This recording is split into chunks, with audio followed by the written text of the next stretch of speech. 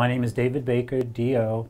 I'm the physician manager at Central Maine Pediatrics. Mindfulness is primarily the connection of the mind and the body being present in the same place at the same time. So often today their minds aren't present even though their bodies are present, especially children in school. Their minds can be thinking about what they're going to be doing after school, what they did yesterday, and they're not really in the here and now. Mindfulness allows the participants to enhance their emotional intelligence, especially in children. What that means is allowing children to learn to take control of their emotions rather than letting their emotions take control of them. And so often today, children especially are vulnerable to reacting to situations in their environment, in their lives, without taking the time to stop and think about it. Mindfulness is applicable to children of all ages. Even preschool children can practice something called mindful breathing.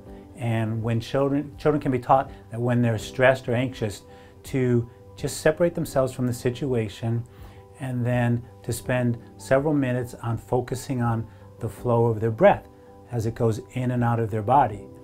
And if they think of the in-breath as being a source of relaxation, and then exhaling and releasing their angst or anxiety or frustrations they have, and practicing that, they become empowered to, again, take control of themselves and separate themselves from the situation.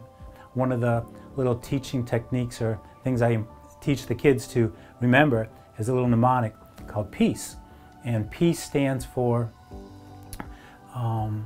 pausing when they're faced with a stressful situation, being overcome with anxiety from, say, a poor performance in a test, a sports event.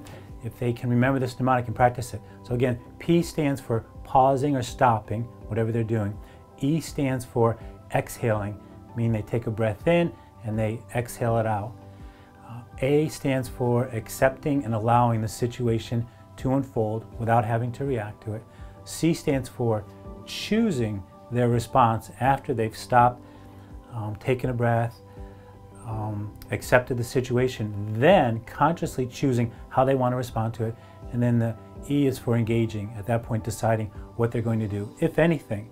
If they can just remember to practice peace when they're stressed, it allows them to become more mindful and take control of themselves and overcome the situation.